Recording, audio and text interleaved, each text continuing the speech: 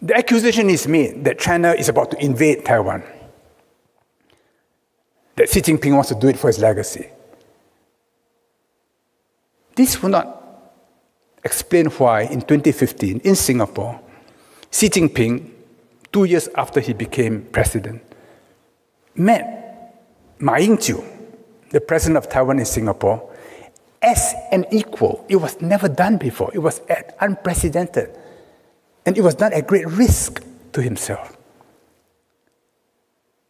They had dinner at the Shangri-La Hotel. I was in the Quad group at the time, so I asked, who paid for the bill? I was told 50-50, down to the last cent, 50-50. Xi Jinping, of course, brought his 52% Mao Tai from Guizhou. Ma Ying-jeou, not to be outdone, brought his 52% Jingwen Gaoliang. Both very good liquors. And very warm words exchanged. Now, Xi Jinping was not doing it for Ma Ying-jeou, because Ma Ying-jeou was stepping down. He was doing it for Tsai Ing-wen, whom everybody knew would be the next president. I called on Tsai Ing-wen after she was elected, before she was installed. And she grumbled that the mainland was not forthcoming. I said, but Xi Jinping has just opened a road for you. It's not a superhighway, but it's a pretty good road. She kept quiet. She knew what I meant. But she would not take that road because even though she became president on the Constitution of the Republic of China, her own party constitution of the DPP, the first article says, our mission is to establish an independent Republic of Taiwan.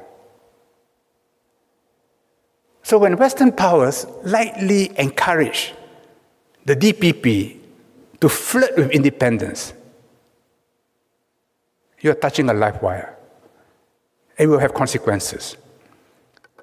So while I do not believe that China wants to invade Taiwan lightly, I believe that China will move if they are convinced that Taiwan has embarked on the road to independence.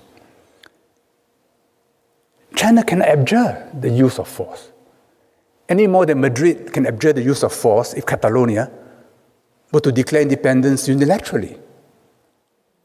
Any more than London can abjure the use of force if Scotland were to declare independence unilaterally, or even Northern Ireland.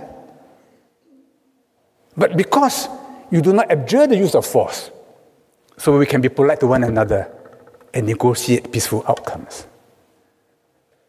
But the mood in the Western media, partly deliberate, partly reflecting the mores of the time, is to paint a picture of China which is very dramatic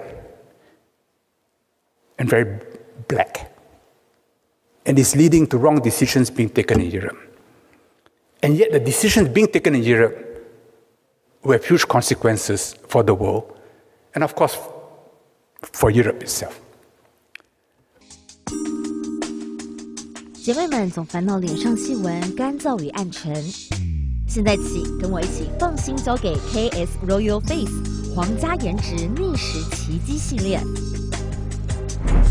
KS Royal Face 皇家颜值逆时奇迹系列，它添加5种 EGF， 专门防止肌肤老化，强化皮肤修复，增加肌肤弹性水嫩，轻松抚平皱纹，换回青春自信。